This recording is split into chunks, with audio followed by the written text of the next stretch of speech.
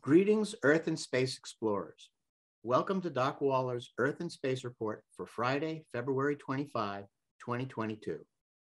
I'm your host, Bill Waller, an astronomer, science educator, and communicator, coming to you on a snowbound evening in my hometown of Rockport, Massachusetts. These Earth and Space Reports are intended to engage and inform people like you who are curious about Earth as a planet, who care about our life-sustaining environment, and who wonder about the greater cosmos, including our place in space and moment in time. Video recordings of these reports are archived on the Earth and Space Reports YouTube channel. They are also in regular rotation on the 1623 Studios Community Access Cable Television channel. I am grateful for the continuing interest and support shown by members of the Rockport Research Explorers, Cape Ann Cultural Colleagues, cohorts of the Gloucester Area Astronomy Club, sundry science associates, far-flung friends, family, and other curious folk. Thank you for participating. This evening, I am pleased to be hosting Dr. John Ebel, who will talk about earthquakes in New England.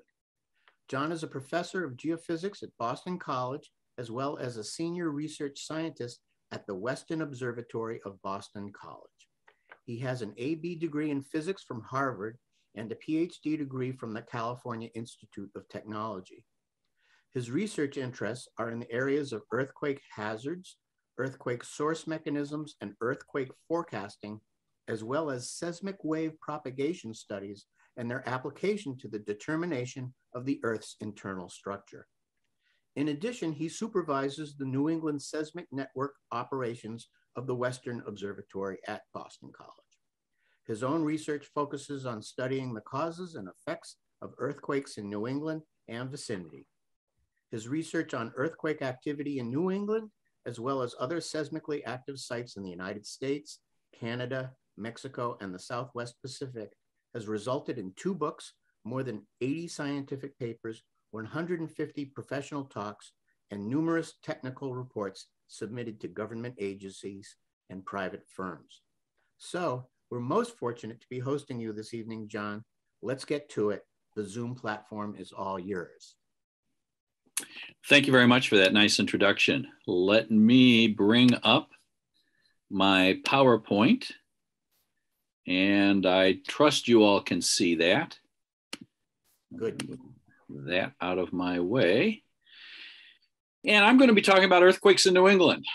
What I've got here on the right-hand side of the screen is the cover of my second book, entitled New England Earthquakes, The Surprising History of Seismic Activity in the Northeast.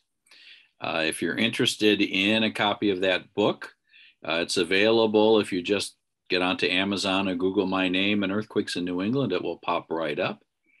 And the book is really, it starts with a tutorial on earthquakes in general, and then has a number of chapters, each chapter describing a different historical earthquake that has occurred, or even recent earthquake, because the most recent earthquake is 1988 in the book. And there are lots of descriptions, past descriptions from historical documents, newspapers, scientific reports, things like that. And so it really gives you a feeling for what the history of the seismic activity of New England is. I'll summarize a little bit of the information in that in the book as I go through my presentation. So we're going to begin by talking about what an earthquake is. So if we have a block of rock, that block of rock is under pressure. And those pressures arise due to the movement of the tectonic plates over the surface of the Earth. And those pressures, in some cases, squeeze the rock, in some cases, extend the rock. What I've shown here is a case where the rock is being squeezed. Now, if you think about a clay brick and you put it in a vise and you start cranking the vise and closing the vise, increasing the pressure on the brick cannot withstand that pressure forever. Sooner or later, the pressure gets high enough that the brick will crack and break. And that's literally what is happening in the Earth when we have the Earth crack and an earthquake occurs. The cracking is simply to relieve the pressure that's on the rock.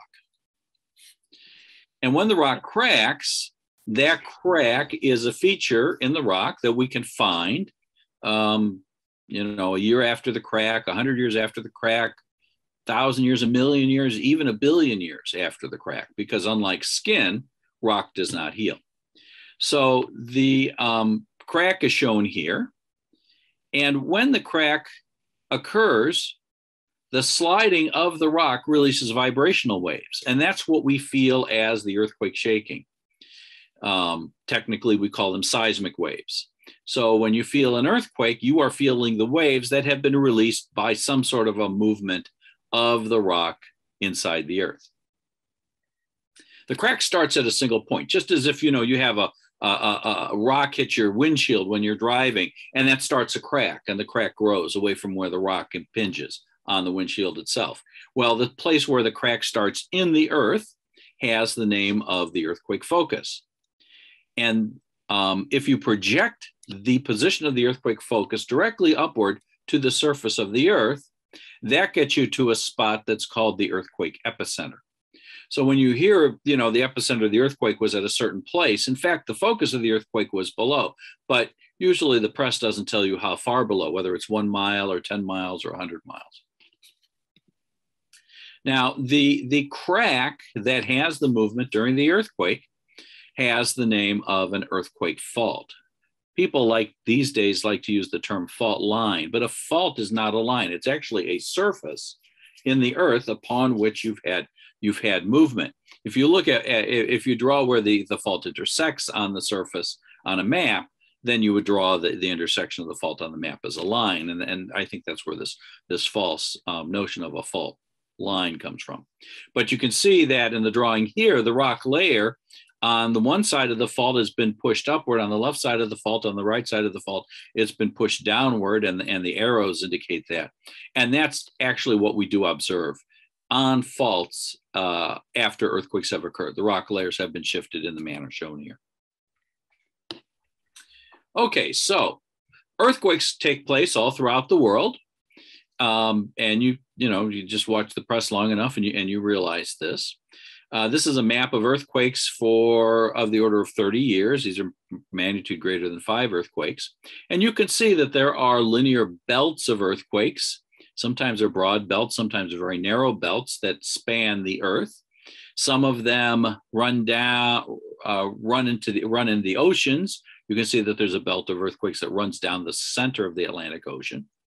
There are belts, for instance, along the west coast of South America, Central America, and North America, Alaska, and down through the Aleutian Islands, and then many, many belts in other parts of the world. Those earthquakes are taking place at the places where we have plate boundaries, where two tectonic plates are somehow moving and rubbing together. Either they're pushing together, or they're sliding past each other, or they're trying to pull apart.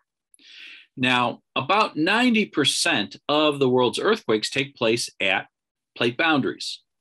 However, about 10% of the world's earthquakes take place in the middle of the plates, away from the plate boundaries. We here in New England are actually in the middle of a plate. One side of the plate is in California and Oregon and Washington, but the other side is in the center of the Atlantic Ocean. So even though we're at the edge of the continent, we're actually at the center of a plate. So here's a map for the year 1996, and it just happens to be a nice map that I found that illustrates what I wanted to show. And what you can see is most of the earthquakes that were recorded in North America in that time period of 1996 were along the West Coast. Most, in fact, show up in California and then offshore Oregon, and then you see a few under Oregon and Washington, and then there are some scattered kind of in general in the Rocky Mountain region. And then there are a few earthquakes in the central and eastern part of the country.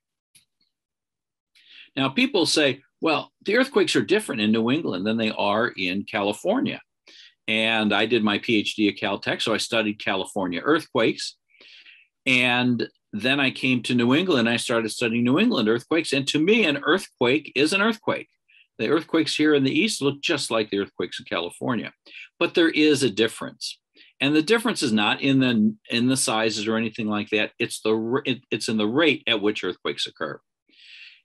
If you go to California and do seismic monitoring and count the number of earthquakes that you get in 1 year, come to New England, do the same kind of seismic monitoring, count the number of earthquakes that you get each year, you would have to wait between 100 and 150 years to get the same number of earthquakes recorded in New England that you get in 1 year in California.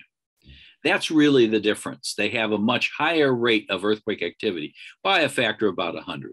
Otherwise, there are small earthquakes in California. There are occasional large, very occasional damaging earthquakes in California. Same thing is true here. Most of the earthquakes are small, some somewhat larger, and a very, very, very occasional damaging earthquake, about 100 times less frequently than in California. There's one important difference, though, between the earthquakes in California and the earthquakes east of the Rocky Mountains that is important to understand. What we're showing here is plots of some earthquakes. You notice that the 1906 San Francisco earthquake and the 1971 San Fernando earthquake are shown in California. And there's two zones that's shown. The dark gray zone shows where the damaging earthquake shaking occurred, and then the hatched zone shows the areas where there was strong earthquake shaking, but only maybe a little bit of damage might have occurred in those areas. Then on the right are two plots of earthquakes for the eastern part of North America. One is the 1811 earthquake in the New Madrid seismic zone, southern Missouri. The other is the 1886 Charleston, South Carolina earthquake. The New Madrid earthquake was probably about 7.5, 7.6, roughly comparable to the magnitude 7.8 earthquake out in San Francisco. The San Fernando earthquake was about magnitude 6.8, Charleston earthquake about magnitude 7. And what I want you to notice is how much larger both the damage areas and even the areas of minor or potential minor damage are for these eastern earthquakes than for the earthquakes in California. So even though our earthquakes are less frequent, when our earthquakes do occur, they have the potential for causing damage over a wider area. So the city of Los Angeles, which is in California, experiences about 100 times more earthquakes than we do in the greater Boston area. But an earthquake much farther from Boston has the potential for causing damage than does an earthquake at that same distance from Los Angeles. So what we call the seismic hazard, or the potential for damage in any given year in Boston, is only about 30 times less than the potential for damage in Los Angeles. So that's something to keep in mind. Yes, the earthquake rate is 100 or 150 times less, but the potential for damage is only 30 times less in Boston than in Los Angeles. So what causes our earthquakes? Well, go back to the first slide that I showed you. The earthquakes are caused by the pressure due to the movement of the plates. So here we have a drawing of the plate boundaries around North America and South America. And what you see is arrows that show the motions at the different plate boundaries of one plate relative to the other. So North America is spreading away from the Eurasian plate and the African plate. And as it does so, it's pushing toward the west, and it's pushing up against the Pacific Ocean plate. Now, you have to understand, you're looking at a flat map here, but this is really representing the plate on a globe. And plates, as they move on a globe, actually rotate over the surface. And so the rotation pull for North America in this particular plot is somewhere down in the Caribbean, basically somewhere in the area of eastern Cuba. And so that rotation causes the motion of the North American plate near the mid-Atlantic ridge to be toward the northwest. In the area where we are, that rotation motion causes our local plate motion to appear to be roughly toward the southwest. And by the time you get to California, that rotation causes the plate motion to appear to be almost due north-south, just slightly east of due north-south. Now, what this means is because we're spreading in the east, away from Europe and Africa, and we're hitting a collision to the west, North America is being caught basically in a vice. It's being compressed. And so what this is doing is this is causing the rock to be compressed in northeastern North America in a roughly east-northeast, west-southwest direction. And it turns out we can actually verify that with observations that we make from the seismic waves of the earthquakes that we record. So this is actually a very, very rigorous and robust observation. Let's talk about earthquake magnitude. Now, the magnitude scale was developed. I know some of you are interested in astronomy. It was developed by the seismologist Charles Richter at Caltech. Turns out when I was a brand new graduate student at Caltech, I was assigned to read seismograms in our seismogram reading room. And in those days, of course, all seismic recordings were on paper. And I was there with the woman, Vi Taylor, who was in charge of the room. And in walks this man with a suit on and tie on. And Vi says, "Oh, John, I would like to introduce you to Dr. Charles Richter." And it was indeed the Richter of the Richter scale. And he was a professor emeritus at Caltech when I was there. Rick came up with the magnitude scale. And when he did so, he took a bunch of measurements of earthquakes and was plotting the sizes as a function of distance from the epicenter and was extrapolating back to the sizes of the earthquakes near the epicenter themselves. And then he wanted to assign some number to the size of the earthquake. Well, Richter turns out to have been an amateur astronomer.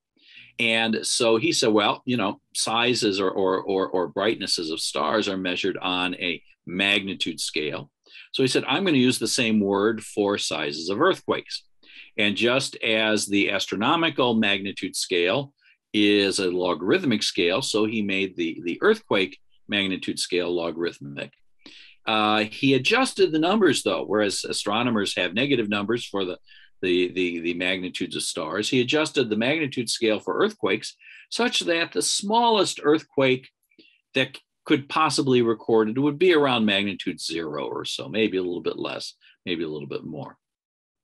And the largest earthquake that could be recorded would be roughly in the magnitude 10 range. In fact, on Richter's scale, the smallest earthquakes that typically are felt are around magnitude 2. Damage starts around magnitude 5 right at the epicenter. By the time you get to magnitude 6, now the damage is stronger at the epicenter and spread over a wide area, magnitude 7, even more damage in the epicentral area, and the damage areas spread much wider also. And I just put on here the largest earthquake ever recorded because that's a common question people ask. It's 9.5. That earthquake was in Chile in the year 1960. So here's a map of the earthquakes either known from modern seismic measurements or suspected from estimates from looking at historical accounts and comparing them to the modern earthquakes. Of all earthquakes of magnitude 5 or greater, so in other words, all earthquakes that were either damaging or had the potential for being damaging, known historically. Earliest earthquake on here is 1638. And as you know, the Pilgrims landed in 1620. So that was only 18 years later when they felt their first earthquake. The largest earthquake on here is probably the earthquake that was centered in what we call the Charlevoix seismic zone. So you see it right at the top of this plot. And that was in the year 1663.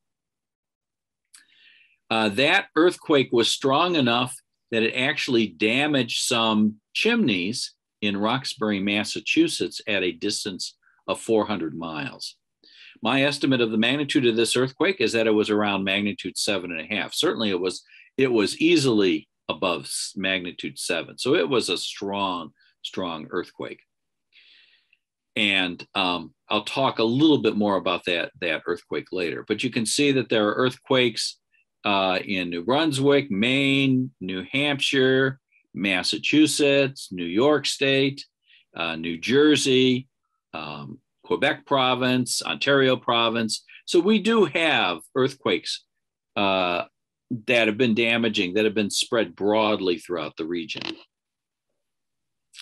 So here's a blow up of the earthquake activity for 26 or so years in the area, and I'll go back to the previous slide, in the area of this Charlevoix seismic zone. And you'll notice all the stars up here, all the earthquakes greater than magnitude 5 that have occurred since 1663. Very active zone. In fact, that is the most seismically active zone here in the Northeast, and is comparable in activities, a rate of activity, to the New Madrid seismic zone of that had the big earthquakes in 1811 and 1812. In fact, I think the 1663 earthquake was comparable to the largest of those New Madrid earthquakes. So this is a very, very significant seismic zone. You can see that there are lots and lots of earthquakes that were mapped over this 26-year period, and they cover a trend parallel to the St. Lawrence River, and the trend is about 70 kilometers long. Now, there was a paper published by a couple seismologists, Youngs and Coppersmith, in 1994, that looked at worldwide earthquakes and said, well, if the earthquake has a fault length that's longer than about 70 kilometers, that puts it in the magnitude 7.1 to 7.5 range, which is consistent with the number that I actually inferred from other kinds of measurements. So this was clearly a very, very large earthquake that occurred in 1663. And I think that these are still aftershocks today of the 1663 earthquake, which now is, 350 or so years later. And in the areas of interplate regions, I think that the aftershocks can last, at least at some low level, for a very, very, very long period of time, hundreds to perhaps even thousands of years.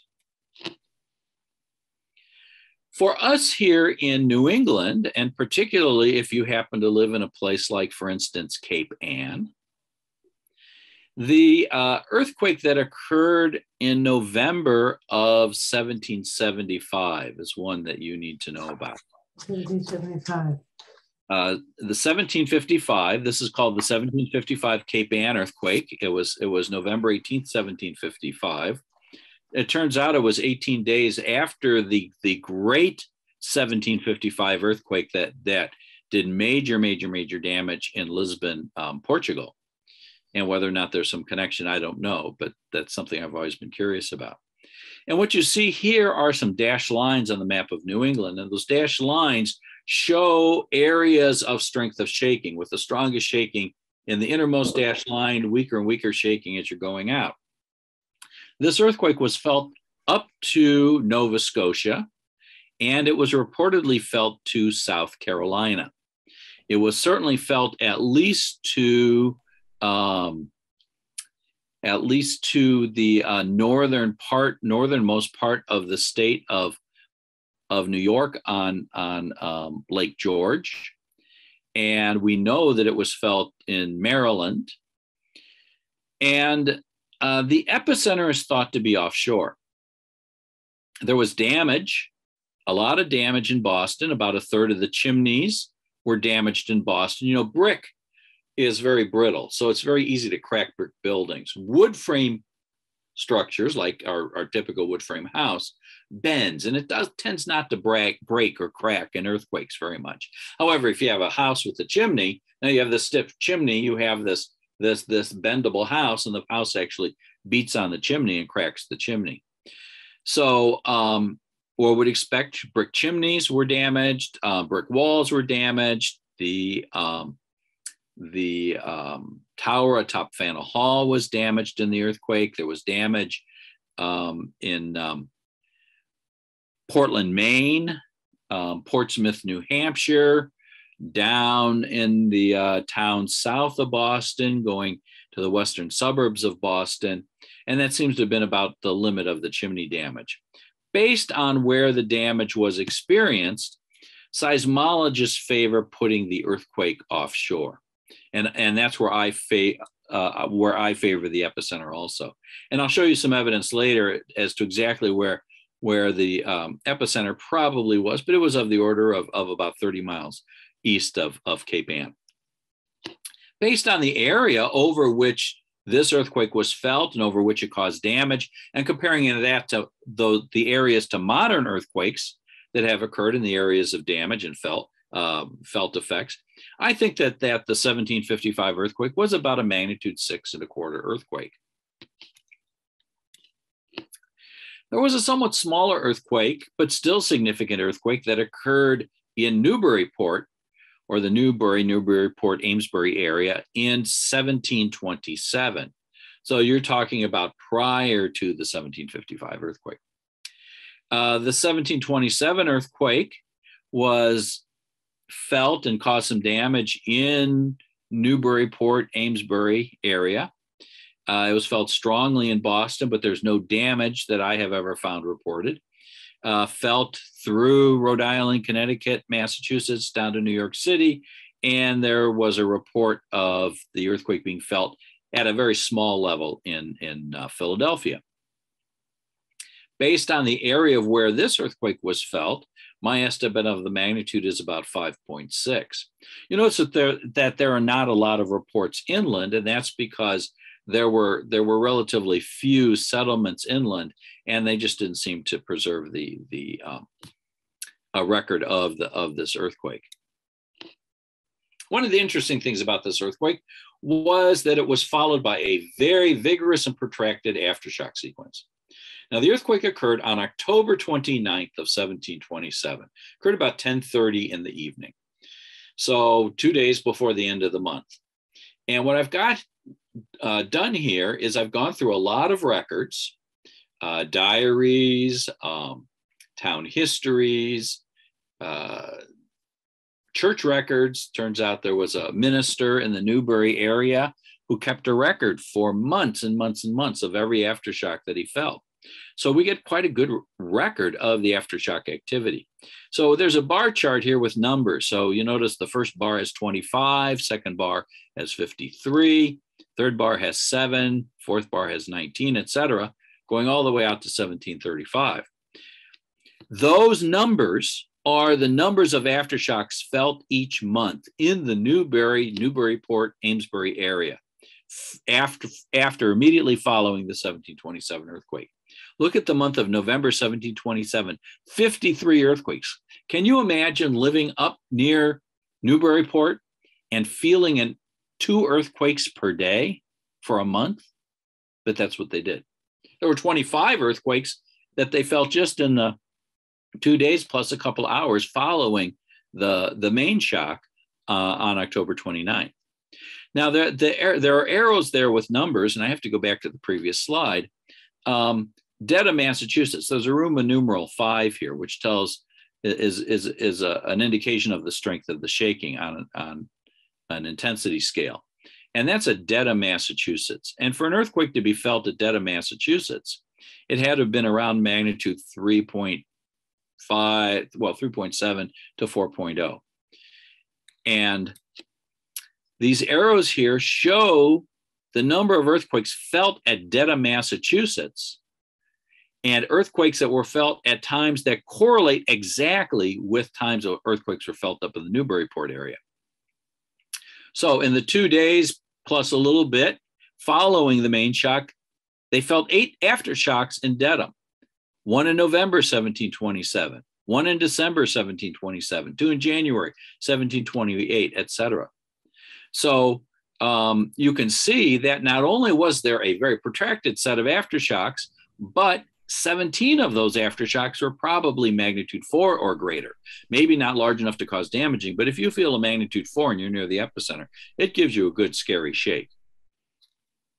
So we do have aftershocks and protracted aftershock sequences from some of our earthquakes here in New England. And if I were to show you the aftershock pattern of modern earthquakes, it would look very similar to this.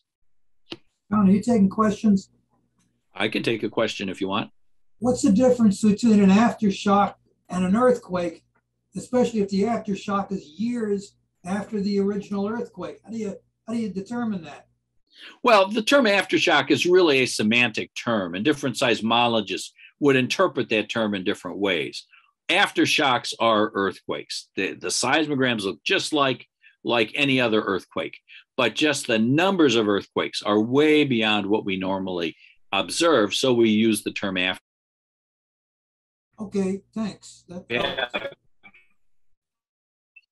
Where you might have an earthquake felt every 5 years, Newbury, and suddenly you're getting, 25 earthquakes in 2 days and 53 earthquakes in a month. That's clearly way out of normal. And that's why we call those aftershocks. And aftershocks happen after all big earthquakes anywhere on the globe.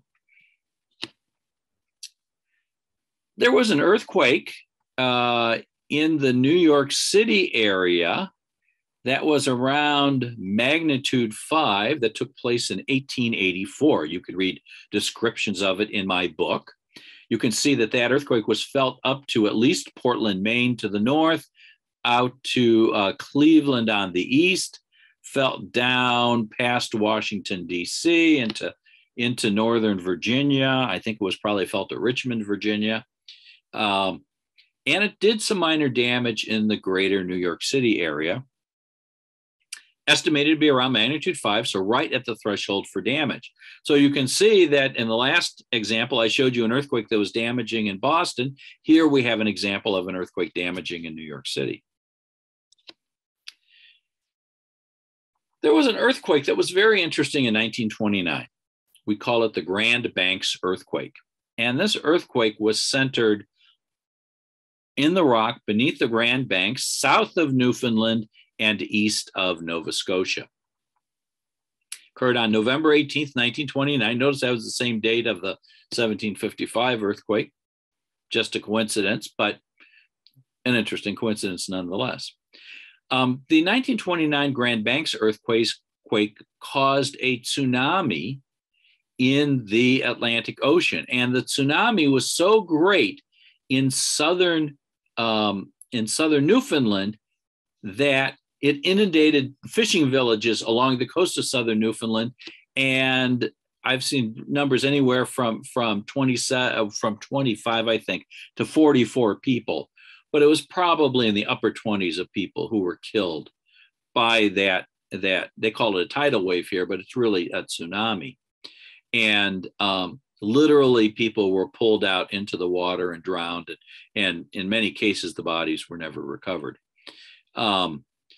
The earthquake itself the shaking from the earthquake was felt all throughout New England. You can see that in the Roman numeral 3 here was felt in Boston. Roman numeral 3 means that the shaking was mild but noticeable. Most people would have noticed that earthquake. It was felt all the way to New York City. There are a number of dots on this map. The star shows where we think the epicenter was, but the dots show places where transatlantic telephone cables were crossing the ocean, carrying telephone signals from North America over to Europe. And there must have been a big submarine land slump triggered, or slump of sediments triggered by the earthquake. And that slump evidently broke a number of these submarine cables here. So the telephone cables actually had to be repaired, and they would go out and fish the cables up, find out where they broke, fish the cable up on the other side, and then they would have to patch them together again. So that's how they know exactly where the cable breaks were. So there was obviously a major submarine slump associated with this magnitude 7.2 earthquake, and it's likely that submarine slump is what caused the tsunami. Now, what's interesting to me is if we can have a tsunami there, I see no reason why we couldn't have a similar kind of large earthquake and submarine slump, say just east of Boston, and give us a tsunami along the New England coast, as well as happened in Newfoundland. So we actually do have some hazard of tsunamis here in northeastern North America. Here's a map of earthquakes. Because of COVID, we haven't updated this map in a long time. So I grabbed one that was available, and this is from 2016. And this shows the earthquake activity that's been detected by good monitoring seismic stations, which started to be installed in the mid-1970s. So these are all good locations. They're good magnitudes. If they're stars, that means they're above magnitude 5. The size of the symbol is related to the magnitude. And what I want to do is I want to point out to you a couple things. The first thing is that there are earthquakes that scatter all throughout the region. So it's not like you can say, oh, well, there's one place and there's one fault and that's all we have to worry about. Earthquakes are everywhere.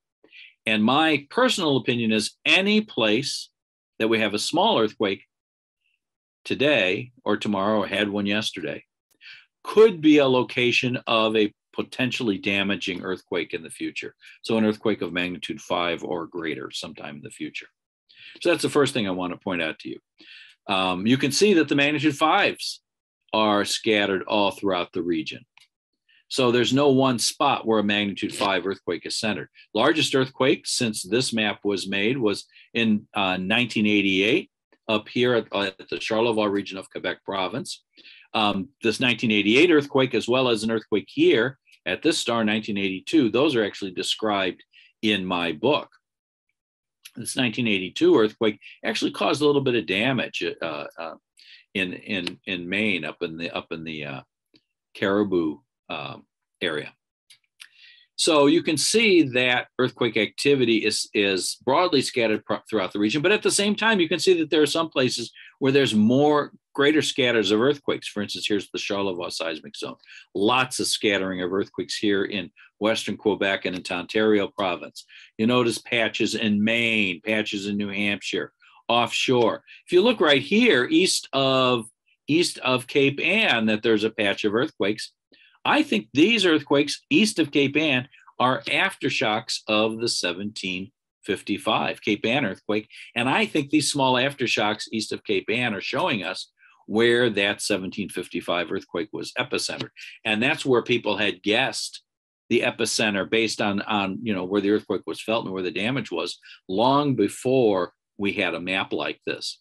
So I think perhaps a lot of these clusters of earthquakes that we see could potentially be aftershocks of earthquakes that occurred hundreds, maybe even thousands of years ago, a few thousand years ago. Final thing I'll point out on the map are look at all of the clusters of earthquakes offshore. Again, thinking back to the 1929 earthquake, I think this is evidence that what happened in the Grand Banks in 1929 could potentially happen along, say, the New England coast south of Nova Scotia, or the New York, New Jersey coast east of New Jersey and south of Long Island.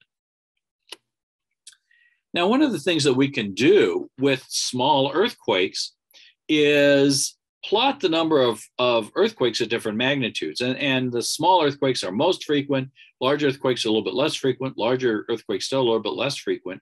So if we know the time period over which we do this plot, we can actually extrapolate it to much larger magnitudes than is actually in the data set itself. So the data set on this previous slide goes up to magnitude 5.9. Well, we can extrapolate the data to magnitude 6, even to magnitude 7.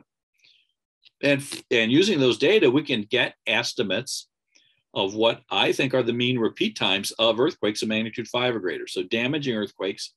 And these are New England earthquake probabilities. These are probabilities of an earthquake centered in New England itself. So magnitude 5 or greater is every 60 to 94 years. 6 or greater, 447 to 1,000 years. 7, 4,500 years to 11,000 years. Last earthquake of magnitude 5 or greater was in 1940, centered in New England itself.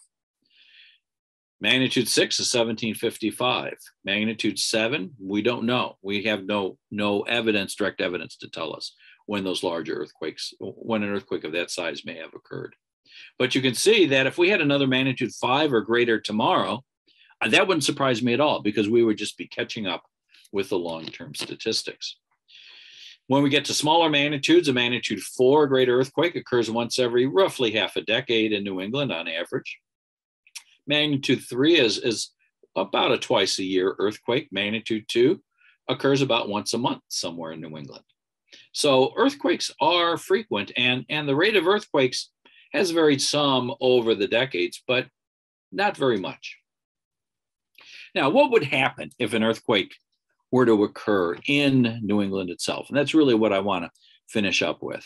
There was a study that was done in 2012. I was one of the authors on it. You'll notice my name is on here in the lower right with Weston Observatory. And what we did was we took a bunch of different earthquake scenarios, estimated what the earthquake shaking would be, the pattern of earthquake shaking in different parts of the region, and then estimated how much damage that shaking would cause. So in this scenario, we put a fault right in central New Hampshire, made the earthquake about magnitude 6.5.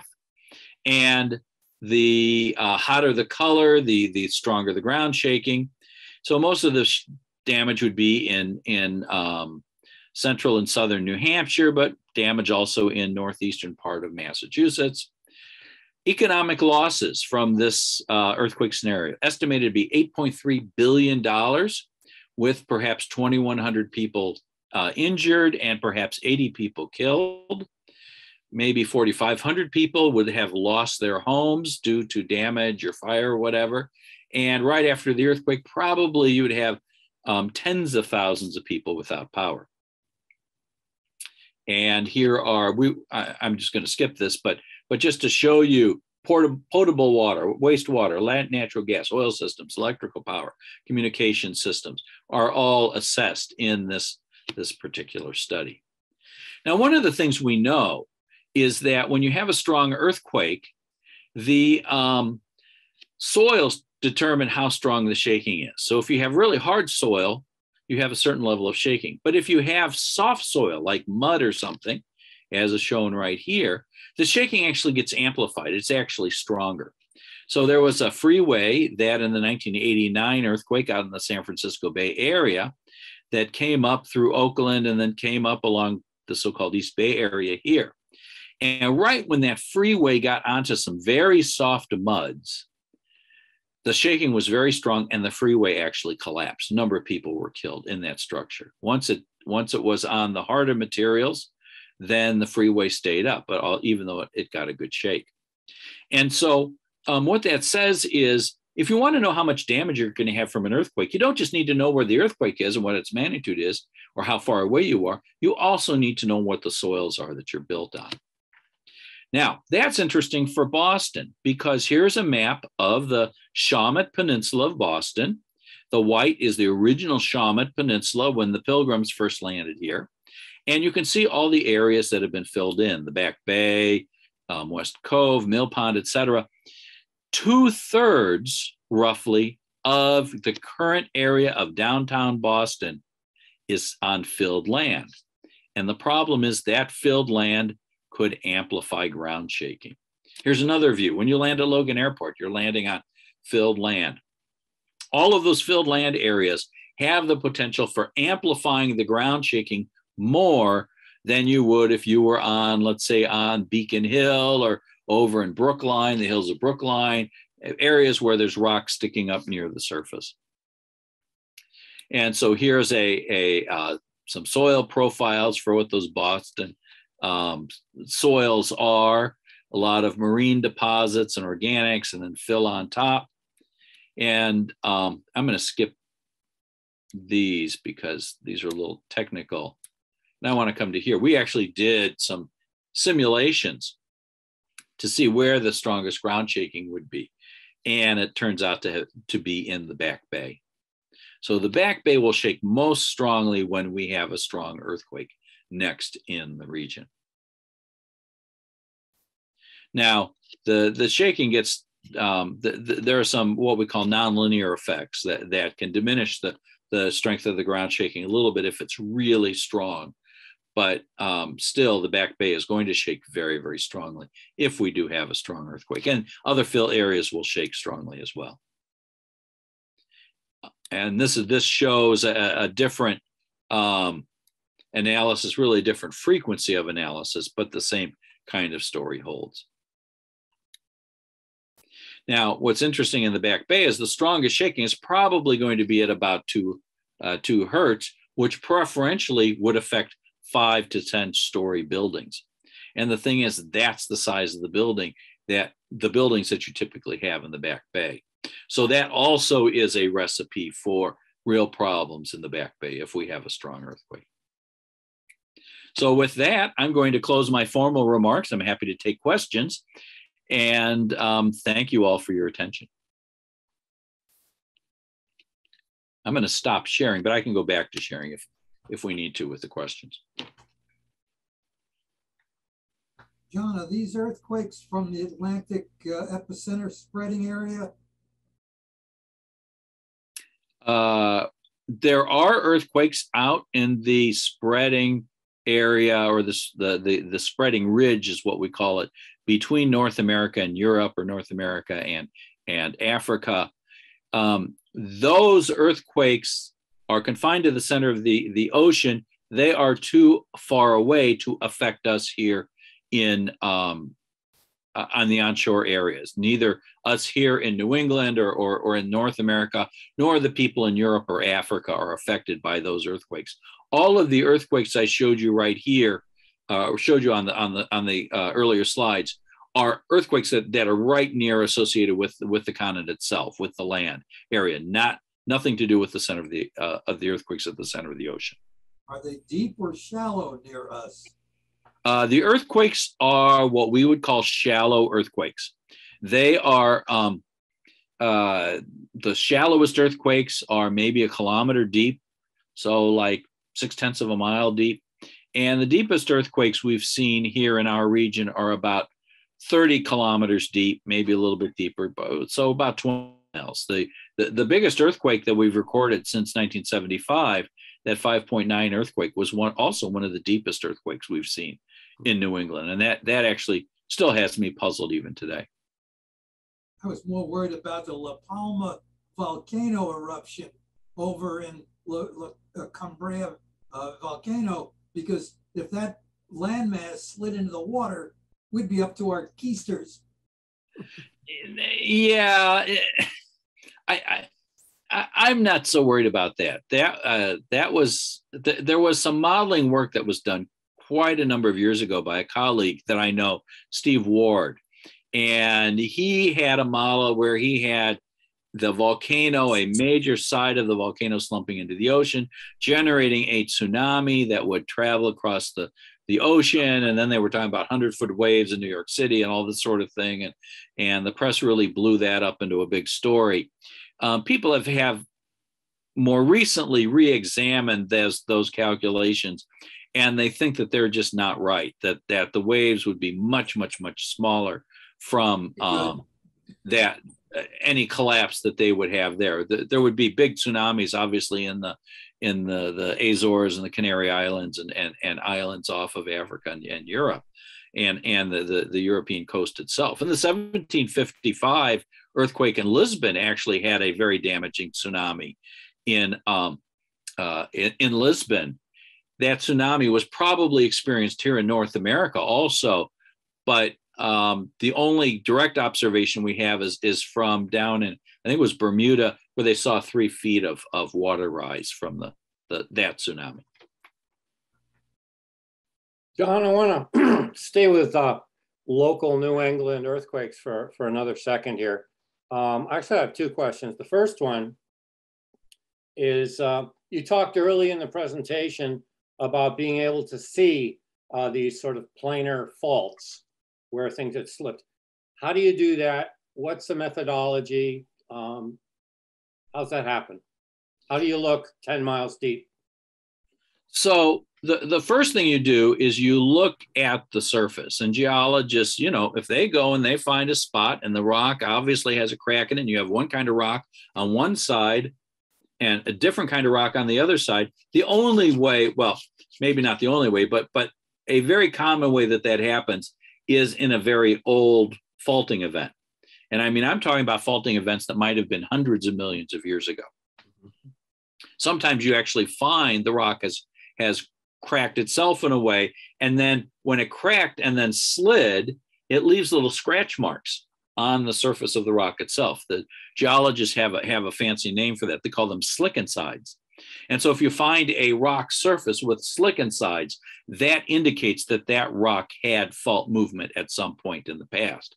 Now that's going on at the surface. What the geologists then do is they project the rock, they project the fault down to depth. And by looking at the geology, sometimes they can make an inference or a guess as to how deep that fault must go into the earth. And then the other thing that the geologists do is they rely on seismologists like myself to look for earthquakes. And if we can locate earthquakes and have them line up in a line going down to depth on a fault trend that's mapped at the surface, that's the best indication that we have, not just a fault, but a potentially active fault. Okay, and all these little earthquakes around New England, every place there's been one of these, we now have a new fault? Well, whenever you have an earthquake, you have two possibilities. Either it is an earthquake that occurred on an old fault that just slipped again, because we see, faults will slip many, many, many times. You have the San Andreas Fault, for example. It has slipped, probably 100,000 times or many, many, many thousands of times, such that the rock has been pushed 500 kilometers, 300 miles from where the rock started. And that's, an earthquake every 100 or 200 years. We see evidence of the slip of the faults, and can infer that there's been a number of slips in the past. The problem we have with New England is so many of the earthquakes that occur, if we have one earthquake occur in one spot, the geologist may or may not have mapped a fault there. And so tying the earthquakes to the faults can be very, very difficult. And then in the Los Angeles area in the 1980s, there was some earthquakes that occurred on faults that were not mapped geologically at the surface. And they call those blind thrust faults. And our earthquakes here in New England are thrust earthquakes. And so it's very possible we have many blind thrust faults in New England as well. So the association of earthquakes and faults is something I'm very interested in. I'm trying to figure out. But right now, it is really a very, very enigmatic puzzle. All right. Very nice. Thank you. We have two questions in the chat. The first from Christine Downing is whether there is an old volcano in Roxbury. Are there any tremors evident in the Roxbury area? Okay, so let's talk about old volcanoes too. It depends upon what you mean by an old volcano. Mm-hmm. Any place that we have granite in New England, that granite is the cooled magma chamber of a volcano that was active. Now, the cooled volcanic rocks here are typically 350 million years old, 400 million years old, 450 million years old. There's granite that sticks up in Scituate. You have the granite of the Blue Hill. There's there's granite. Well, there's a lot of granite up on Cape Ann, for example. There's granite all throughout the area. And then, of course, you get up in New Hampshire, and that's the granite state. So was there volcanism at one time? Oh, there is all kinds of evidence of volcanism at one time, but literally hundreds of millions of years old. Now, modern earthquakes, there have been earthquakes in the western suburbs of Boston. There have been earthquakes in the northern suburbs of Boston. I dealt last year. Many of you probably heard about or may remember, a little swarm of earthquakes in the Peabody area. There have been earthquakes south of Boston. You get down to Quincy and Dedham and places like that. But so far with, good seismic monitoring since 1975, so now we're approaching 50 years of good seismic monitoring, nothing under the central part of Boston itself. So nothing that I know of, say, in the Roxbury area, if you're to just take an area like that.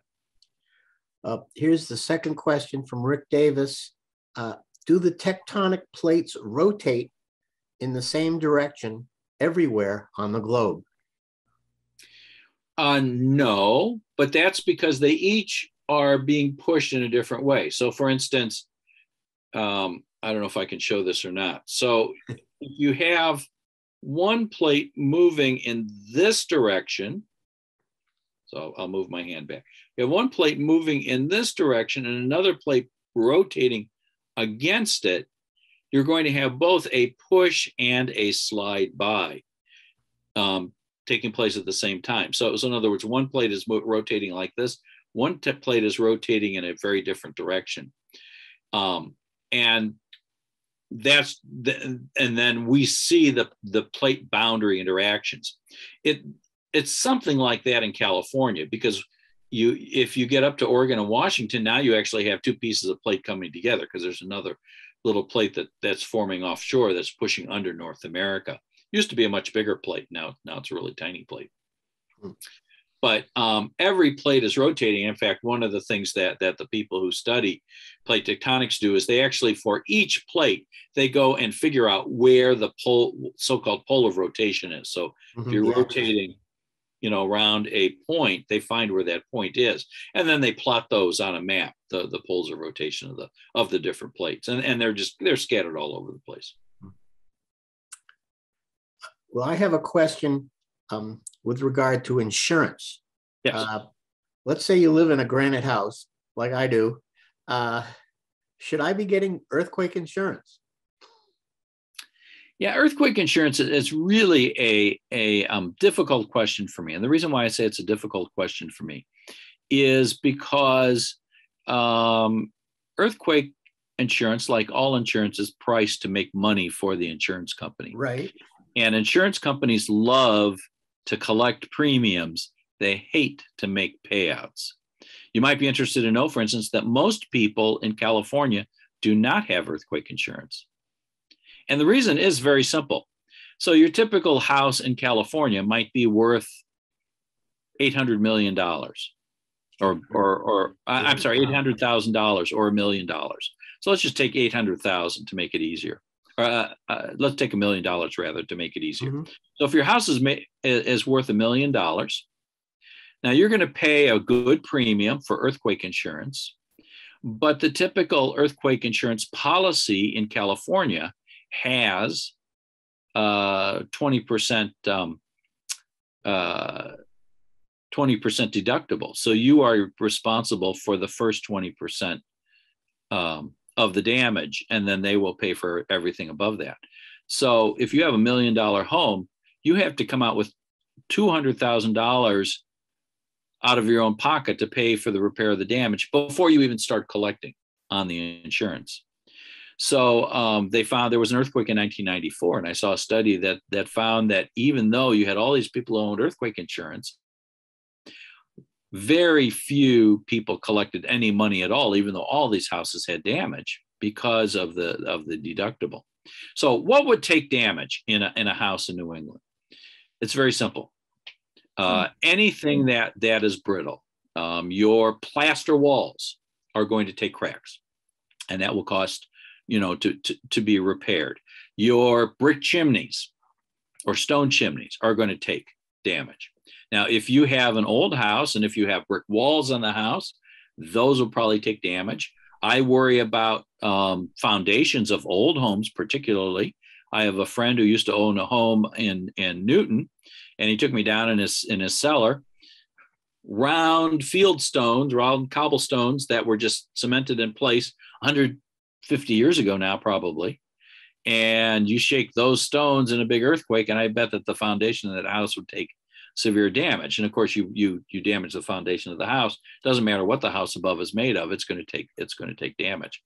So you look at the things that could take damage and assess whether or not it's worth it for you to buy the insurance to cover that damage. So for a lot of people, they say the earthquake insurance is really cheap. It's a rider of $30, $40 on my policy. So I buy it.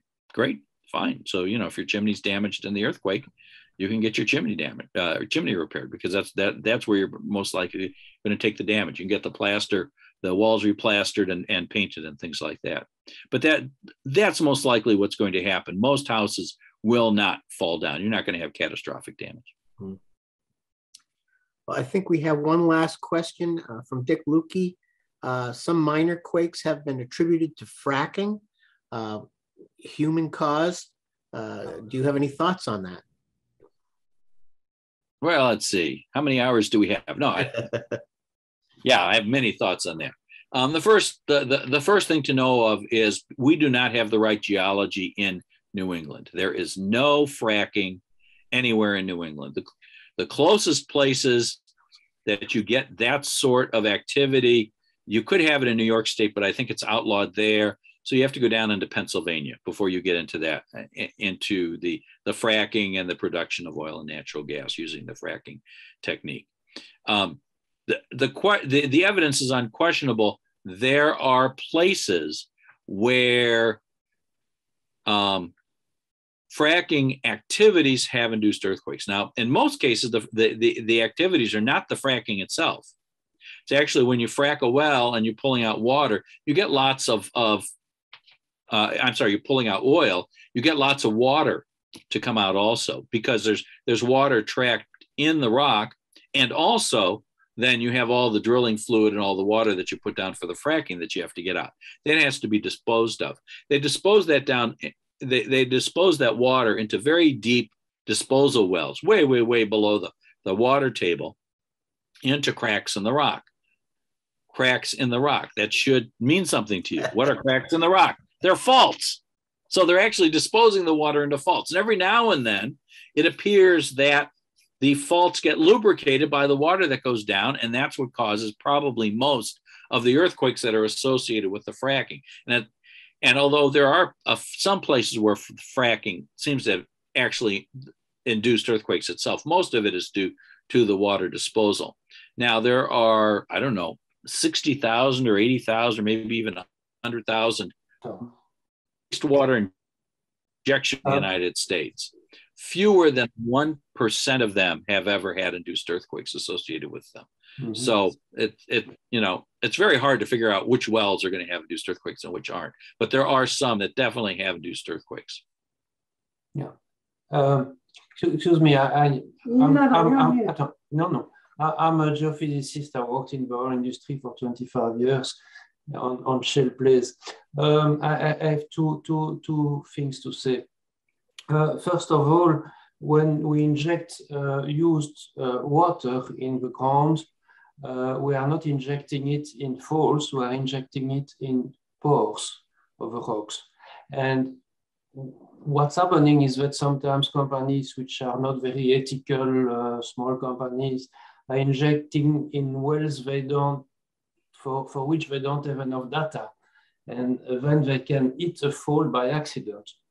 Right. So normally what you do is a seismic survey, and you look at a place where you have high porosity, deep, and no faults, and that's where you inject the polluted water.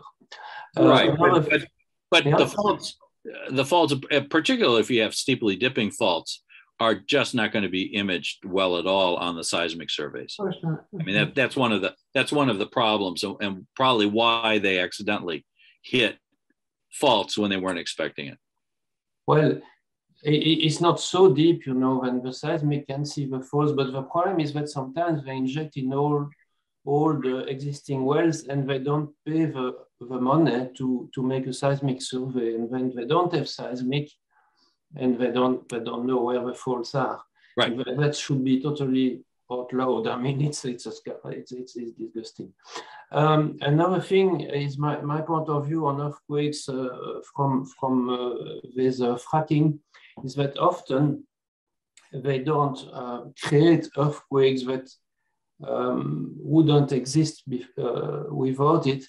They just start an earthquake earlier. They release stress in the earth earlier than if we didn't inject anything. Then in a way, it can be good because you frack rocks, you inject water, you create an earthquake, and the earthquake is on the Richter scale, maybe an earthquake of magnitude 4, let's say. Yes. If you didn't do that, maybe 50 years later, you would have an earthquake of magnitude 6 because the stress is building up. Okay, so you're half right here. The problem is that the amount of stress that's relieved, or amount of seismic moment that's relieved in a magnitude 4 earthquake, is nothing compared to what's relieved in a magnitude 6 earthquake. I mean, there's been this notion. Hollywood loves the notion that you can set off a small earthquake and somehow prevent a big earthquake from occurring, but that's just not the way it works. When we do the energy calculations or the seismic moment calculations, which are really stress budget calculations, magnitude 4s just don't relieve the stress that you relieve on a magnitude 6. Because a magnitude 6 now you're talking about something that's maybe 10 kilometers by 5 kilometers on a side is the area that has the slip. In a magnitude 4, it's like 1 kilometer by 1 kilometer on a size. So you can't relieve the enough. You don't relieve enough. Okay.